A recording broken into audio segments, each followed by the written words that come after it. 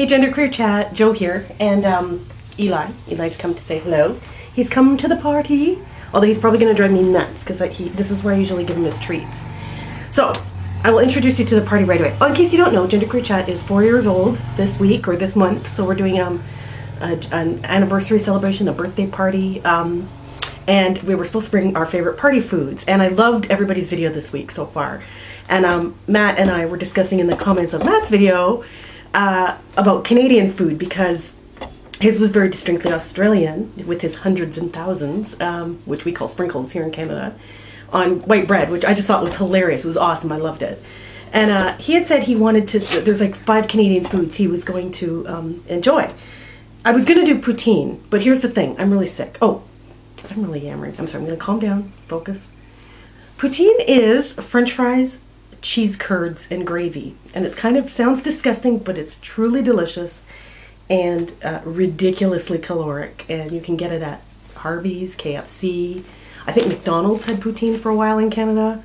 Every fast food outlet has poutine. It's like fries and gravy with the added joy of curds. Unfortunately, I'm really sick and I have no appetite, so I didn't buy poutine. I also did not buy Timbits, which I was going to buy. Get out of the food. Because, thankfully, Ricky bought a Tim Hortons donut, and I hate Tim Hortons. There's one thing we truly disagree on, Ricky.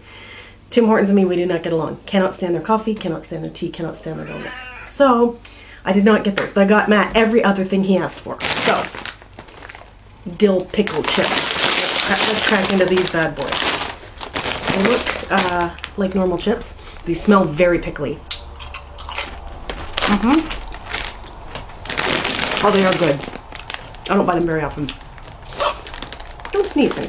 Matt, you didn't ask for this. But ketchup chips is a big thing in Canada, and I think I don't know if they don't have it. I know they don't have it in the States, but they may have it around the world. Ketchup chips are one of my favorites. They're very chemically tasting. Mind you, that pickle tastes pretty chemically. Ketchup chips look like this. They're covered in red powdery substance.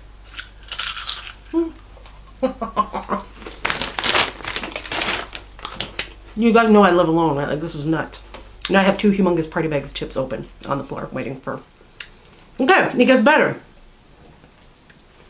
These are Eli butter tarts, which is a Canadian specialty. Eli, go blow.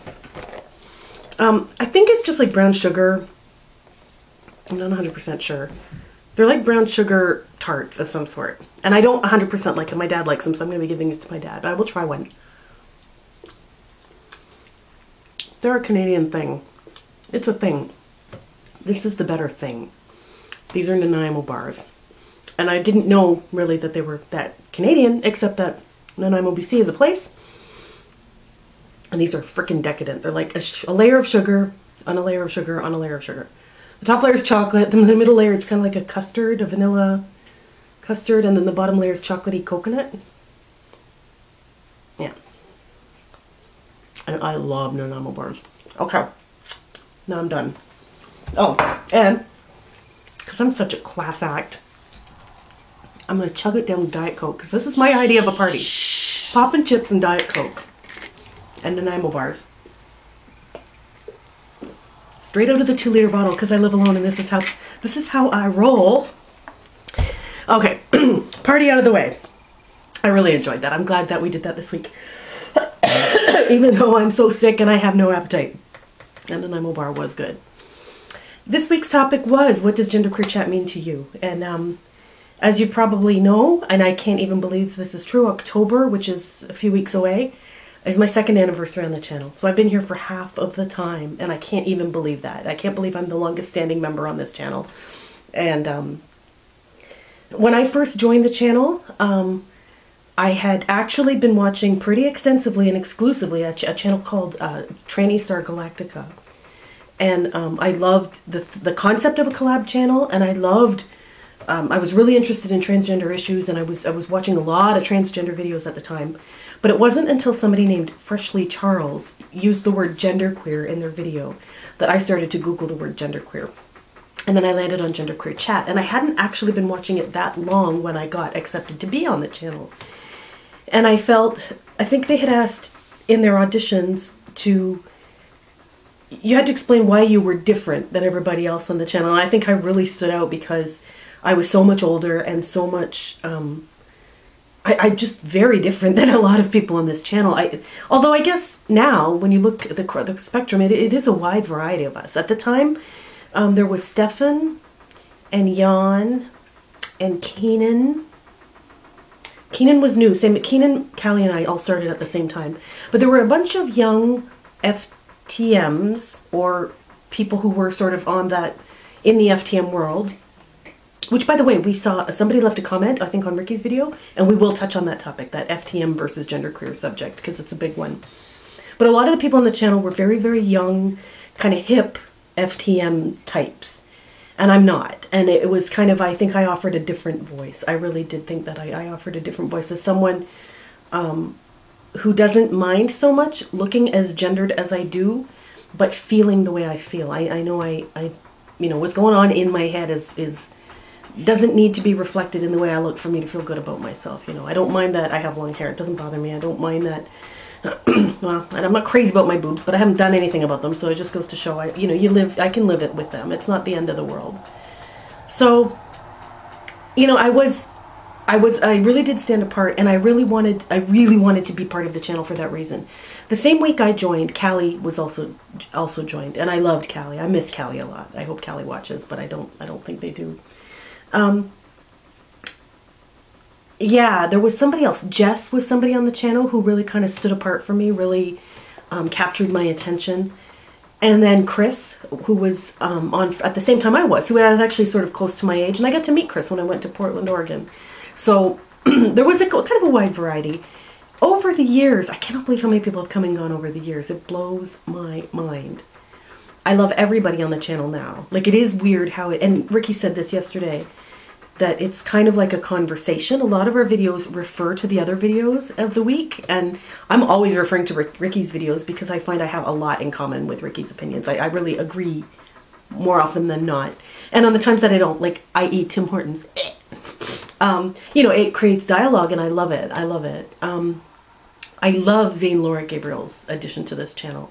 I mean, you've got this like whole other continent and this whole other way of thinking, and love Zane Laura very, very much. I could go on everybody. I love everybody. Matt always has something fascinating and a great to say. We've got new people. We've got Quincy. We've got Jack is gone, I believe. Do we have some new? There was another new person recently. Christina came and went. Loved Christina. Different point of view. Same as me. Didn't mind so much being called she. Didn't mind so much the girl thing.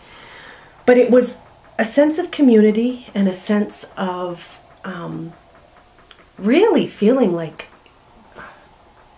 I could participate in something and belong. It's a sense of belonging that really just cannot be matched in life. How much time have I got here? Oh, you know me, I'm rambling. It's already up to 8 minutes. I think I'm going to be the longest video this week, but I do want to tell a quick story. Today at work, something awesome happened. I went. We have a French immersion school that's new, and there's all kinds of complicated computer problems at that school. So I've been at that school a lot lately. I fixed the computers at that building. And I was in this teacher's room doing something on his computer, and the kids were about to come in, and he goes, oh, when I introduce you, he goes, the kids are about to come in. Are you Madame or Mademoiselle, which in French is Miss or Mrs. And I got really flustered, and I said, neither. And he goes, what? And I said, just tell them to call me Joe. And he goes, well, I can't really do that. And I said, well, I prefer Mr. I said, you know what? I'll just leave before they come in. That's fine. And I kind of dodged out. Anyway, as later in the day, I was back in his room at lunch hour, and he was so sweet. He was a really nice guy. And he said to me, can I ask you something? He goes, you don't have to answer. I'm just curious. And he said, what is the deal with, why don't you like Mr. or Miss? And so the conversation opened up. And much like last week's video, 101, although I kind of had some snappier answers this time. And it was such an open question, and he had such an open face. He was definitely interested in the answer. He wasn't at all, transphobic or homophobic or anything like that. And so I started it. I said, well, I guess, have you heard of gender identity disorder? And he goes, oh yeah. And I said, well, I don't have that. I said, but on the spectrum of, the gender binary, how did I phrase it? I said, I'm not transgendered, but I'm somewhere in that neighborhood. I said, I really, really do not identify as female. I do not like using female pronouns. And the problem is, in French is a very gendered language, and they always use every word has a female or a male pronoun, you know, like nouns do, never mind people. So the conversation just went on, and he was talking about he has a twin boy and girl, and he was talking about how he really wants them to grow up to be whoever they are destined to be. And he was really open-minded, and it was such a nice conversation. And he was really, really accepting, and I felt like $1,000,000 walking out of that room. So there you go. That's Genderqueer Chat at work, because I would not be the person I am today if not for this channel, and having been given the vocabulary and having been given the strength of character to feel very good in my skin. I also was telling him a story about how in my younger years I had a few really like conventionally good-looking boyfriends, both of which resulted in girls saying, "What's a guy like that doing with a girl like Joe?" Right? Because I'm conventionally not very pretty. And so I was saying, you know, these guys who are attracted to me, regardless of what they look like, in some cases they were bisexual or I'm sure on the gray area of the spectrum themselves, because they're attracted to a person like me. And I'm sure they're attracted to some masculine part of me. Do you know what I mean? If they were interested in a feminine girl, they would be with a feminine girl, but they weren't. They were interested in me.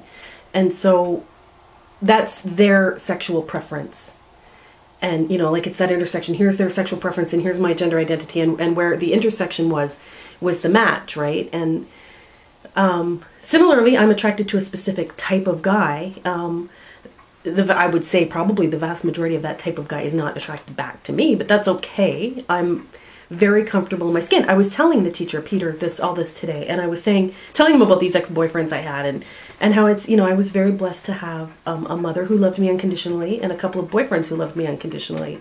And as a result, I think I became very comfortable in my own skin. I'm not unhappy with the package, the way some trans folks are, or the way some genderqueer people are about their bodies.